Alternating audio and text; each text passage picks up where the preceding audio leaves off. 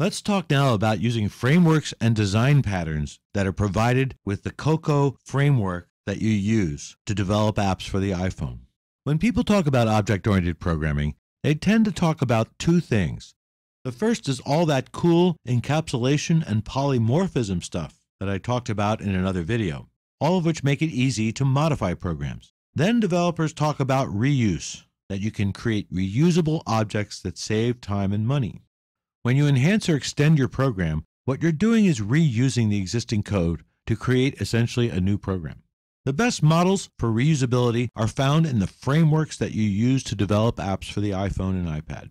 You reuse the frameworks by adding your own app functionality to a framework that already includes the code for stuff like displaying windows and controls and menus. You see, it takes more than a language to write a program. It takes a village. So who lives in the Objective-C village? Most objective-oriented development environments consist of several parts: an object-oriented programming language, which is Objective-C, a runtime system, which is part of Objective-C on the Mac, a framework or library of objects and functions, and a suite of development tools. That would be Xcode. The framework comes with your SDK. One of the defining features of Objective-C is its runtime system, which is linked to your program. It acts as a kind of operating system, like the Mac's OS X or the iPhone's iOS, but it acts like one for an individual Objective-C program. This runtime system is responsible for making some of the very powerful features of Objective-C work. The set of frameworks that you use is called Cocoa. It is what the industry refers to as an application environment, because it includes not only a suite of software libraries to help you create code, but also an integrated development environment. That would be Xcode. Cocoa, which is just like the chocolate, came along with Objective-C when Apple acquired Next in 1996, and back then it was called NextStep. Cocoa provides all the stuff you need to make your application. It provides support for Windows and other user elements, as well as many of the other things that are needed in most applications. When you use Cocoa, developing your application is way easier because all you need to do is add the app's specific functionality, the content as well as the controls and views that enable the user to access and use that content. And you add that functionality to the Cocoa set of frameworks. The framework offers common code that provides generic functionality. iOS provides a set of frameworks for incorporating technologies, services, and features. For example, the UIKit framework gives you event handling support, drawing support, windows, views, and controls that you use in your app.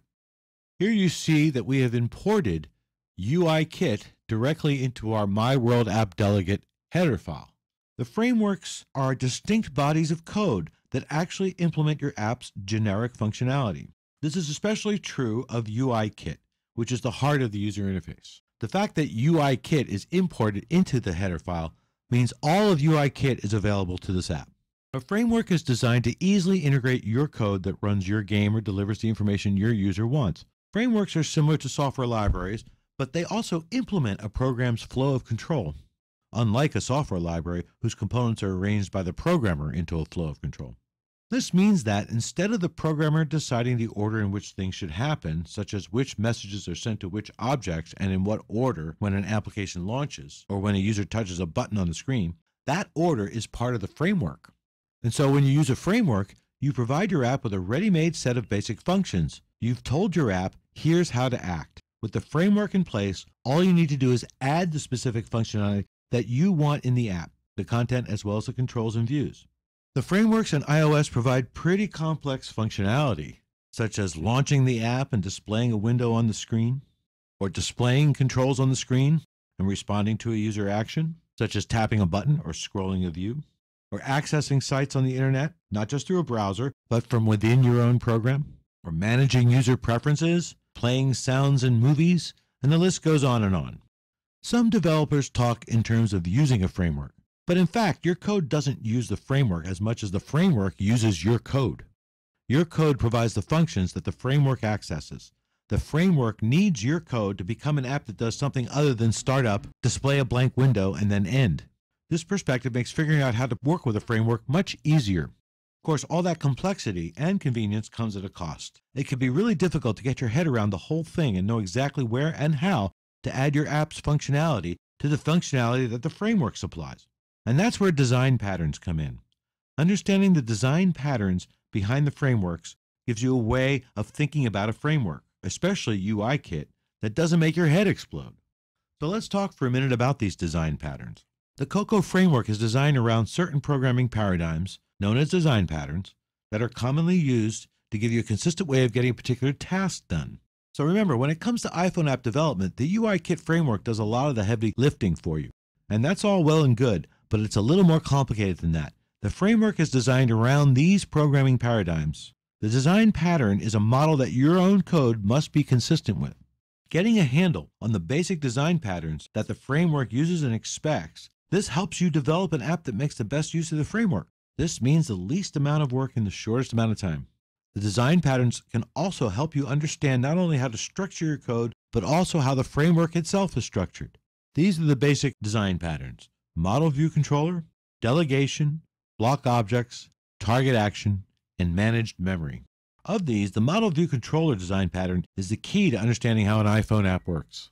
I'm going to be talking about the first four, as I already mentioned the managed memory model in another video. Now remember, all the iOS frameworks are object-oriented. The easiest way to understand what that really means is to think about a team. The work that needs to get done is divided up and assigned to individual team members, or objects. Every team member has a job and works with other team members to get things done. What's more, a good team doesn't butt in on what other members are doing, much like the way an object in object-oriented programming spends its time taking care of business and not caring what the object in the virtual cubicle next door is doing. Object-oriented programming was originally developed to make code more maintainable, reusable, extensible, and understandable by tucking all the functionality behind well-defined interfaces. The actual details of how something works, as well as its data, are hidden, which makes modifying and extending the application that much easier. But still, exactly how do you decide on the objects and what each one does? Sometimes the answer to that question is pretty easy. Just use the real world as a model. But when it comes to a generic program structure, how do you decide what objects to use? This may not be so obvious.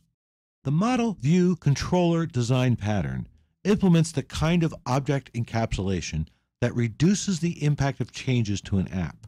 This design pattern is not unique to COCO.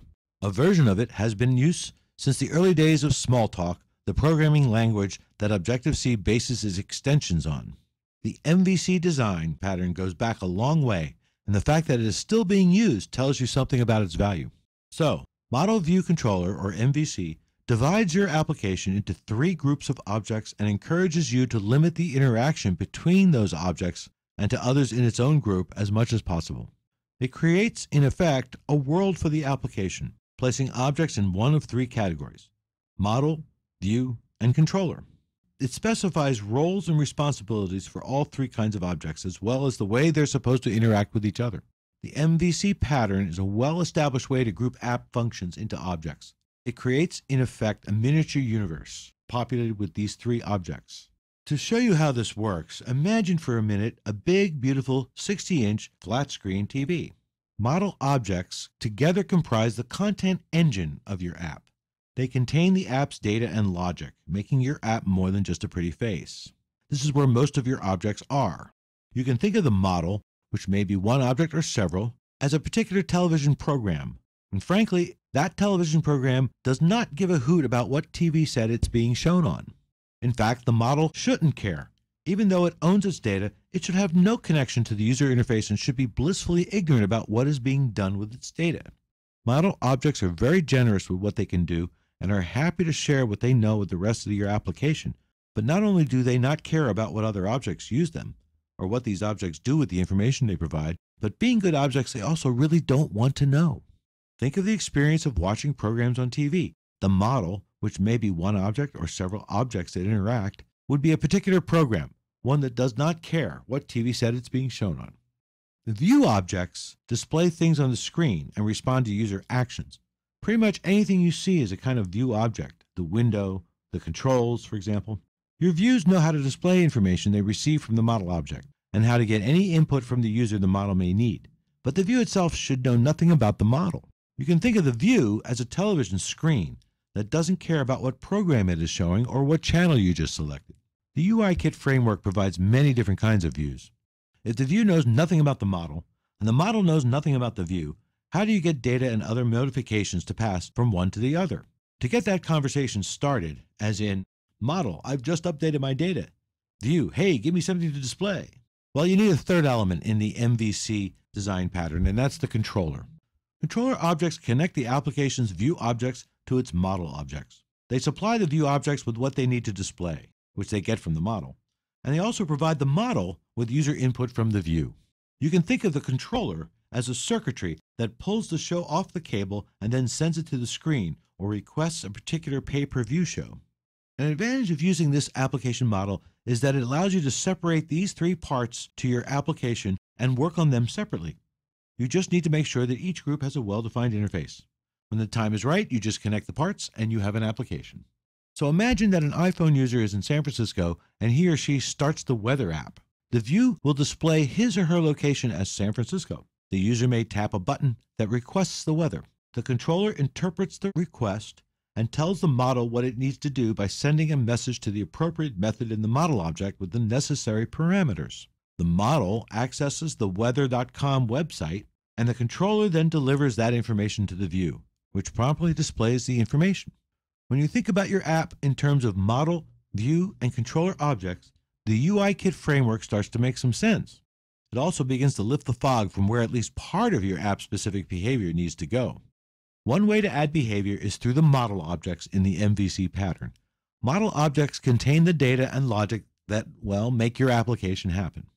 Another way to add behavior involves using the delegation pattern, which allows you to customize an object's behavior without subclassing it by basically forcing another object to do the first object's work for it. For example, the delegation design pattern is used at application startup to invoke the application did finish launching with options method, and that gives you a place to do your own app-specific initialization. All you do is add your code to that method. Delegation is a pattern used extensively in the iOS frameworks, such as UIKit and AppKit. It's used to customize the behavior of an object without subclassing. Instead, one object, which is usually a framework object, delegates the task of implementing one of its responsibilities to another object. You're using a behavior-rich object supplied by the framework as is and putting the code for program-specific behavior in a separate delegate object. When a request is made of the framework object, the method of the delegate that implements the program-specific behavior is automatically called. For example, the UI application object handles most of the actual work needed to run the application. But as you see, it sends your application delegate the application did finish launching with options message. And that gives you an opportunity to restore the app's window and view where it was when the user previously left off. You can also use this method to create objects that are unique to your app. When a framework object has been designed to use delegates to implement certain behaviors, the behaviors it requires or gives you the option to implement are defined in a protocol. Protocols define an interface that the delegate object implements. On the iPhone, protocols can be formal or informal, although I concentrate solely on the former because formal protocols include support for things like type checking and runtime checking to see whether an object conforms to the protocol. In a formal protocol, you usually don't have to implement all the methods. Many are declared optional, meaning that you have to implement only the ones relevant to your app. Another way to add behavior is by using block objects. The block object design pattern is similar to delegation, but it's more event-driven in that it allows you to create methods or functions that you can pass to other methods or functions that are executed as needed. For example, you might want to have some code that scrolls the view as necessary when the keyboard appears. You would pass that to a method that is invoked when the keyboard appears. Although delegation is extremely useful, it's not the only way to customize the behavior of a method or function. Blocks are like traditional C functions in that blocks are small, self-contained units of code. They can be passed as arguments of methods and functions, and then used when they're needed to do some work. With iOS 4 and newer versions, a number of methods and functions of the system frameworks are starting to take blocks as parameters, including completion handlers, notification handlers, error handlers, enumeration, view animation and transitions, and sorting. In this case, we're using the animate with duration method to animate the view with a block object. As you'll see, when we develop the animation for our sample app, we will use the block-based animation method animate with duration to animate the view. Yet another way to add behavior involves the target action design pattern.